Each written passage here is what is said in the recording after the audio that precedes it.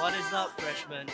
Are you nervous about your first few weeks here at ITE? Wondering what to expect from all those weeks? How are you going to make friends for the next few years at ITE?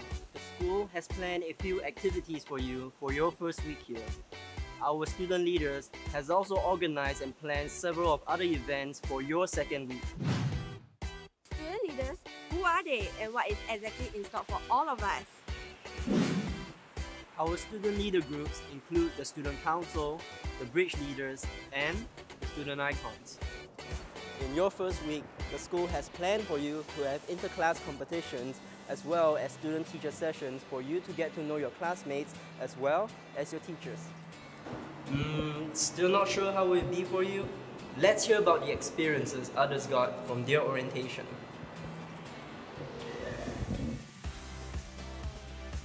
We played mass dodgeball with the other courses from other schools.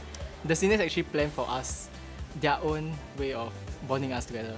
So there's this one called musical chair. For our orientation, right, we do lots of cheer and principal card on the last day. So my advice to give to junior, during your orientation day, you might feel that you are very lonely. Then you feel that if you don't have any classmates come from the secondary school, try to be more open to others, talk to them. One advice I will give you is that try to converse with everyone, because sooner or later you will start talking to everyone in your course.